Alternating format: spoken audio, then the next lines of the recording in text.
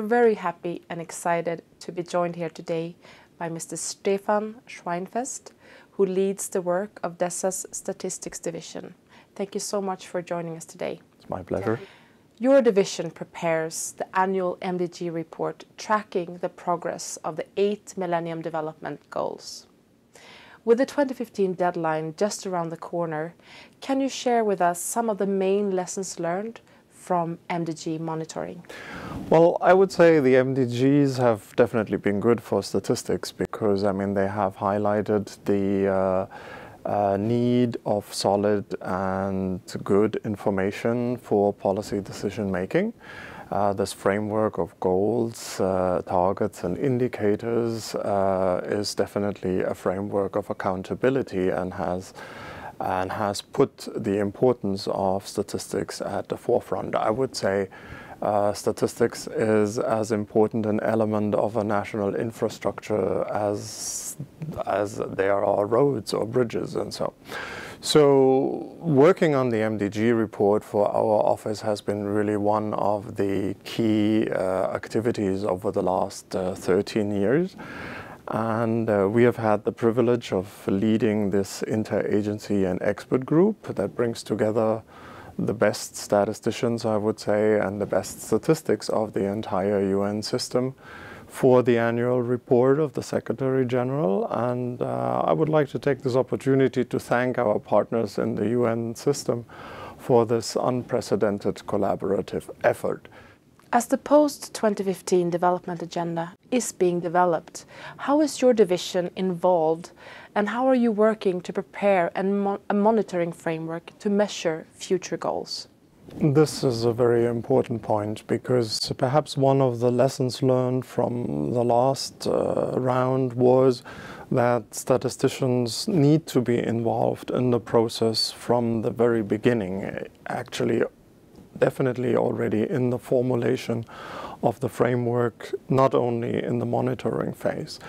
And bearing that in mind, the Statistical Commission this year in 2013 has created a so-called Friends of the Chair group, which brings together about 20 very dedicated countries and their chief statisticians to work very closely with us on two main topics. One is to develop broader measures of progress, which we will need in the context of the Sustainable Development Agenda. And second is to be just involved in the many ongoing processes right now in order to ensure that a solid measuring framework is part of the new development agenda. In this context, in the high-level panel report, there was a request for a data revolution, as you may know. And I'm very pleased with that type of attention giving to my professional area. And I understand this to mean that we will have to make a massive concerted effort to help countries to strengthen national statistical systems. In statistics, unfortunately, there are no shortcuts. There are no quick fixes. What we are trying to measure is development. And so we have to have not only a measurement at one point in time, but we will have to have measurements at several points in time annually, every 3 to 5 years, over the next 15 years. And I'm always saying we are not taking pictures, we are actually making a movie. So when we talk about sustainable development, I always say we also need sustainable statistics to support sustainable development. Can you tell us about any new innovative work that your division is developing? Well, being innovative is one of the fundamental challenges of our profession because we are measuring the world and the world around us is changing continuously.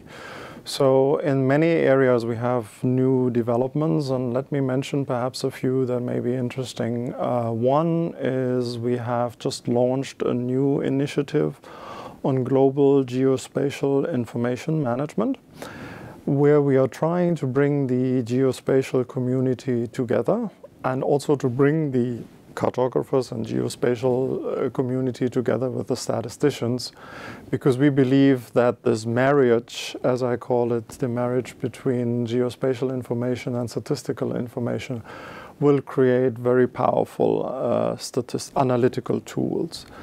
Another area where we're doing a lot of innovative work right now is we have developed what we call the system of environmental economic accounting, which is a tool that allows us to jointly analyze the environment and the economy and their interaction. One area that we are working on also continuously is the area of improving gender statistics. We have a global gender statistics program, and we have developed there, for instance, to give an example, in new indicators on violence against women. We have also launched a new project together with UN Women, which is called Evidence and Data for Gender Equality. Called rather appropriately, I would say, EDGE. Another area where we have been working on is what is called big data, because the IT developments have given us the opportunity to have access and, to lots of data elements. Some of them will be useful for our statistical and monitoring purposes, others are not. But we as statisticians have to look at this new big reservoir of information, and we have done so working with the countries, harvesting their experiences in the area of big data, and we will be discussing this at the forthcoming Statistical Commission. What do you find most rewarding when working with statistics within the UN? Well, I've been in UN statistics for 24 years now, and statistics may not sound like the most sexy area to work in. Actually, when I mention at a dinner conversation that I'm a statistician, that's usually the end of the dinner conversation. I think I always say statistics is one of those quiet areas where the United Nations is actually working very, very well. We have a lot to be proud of. I think we have collected billions and billions of development data here in the United Nations over the last 67, 68 years. And this is a real treasure for the United Nations. I would also say that the intellectual property that we have developed, all these statistical norms that make it actually possible for data to be compared between different countries, like the system of national accounts that is now being followed by all countries around the world, those are important assets for the United Nations. I always consider my professional peers my family. We call it actually the statistical family, and I believe it's because we have a shared value system, a shared sense of professionalism. And for me, walking into a conference room almost anywhere on this globe and seeing a couple of familiar faces, colleagues and friends who have also worked very often for a very long time in the area of statistics, and being part of this professional community or family is perhaps for me the most rewarding aspect of my job.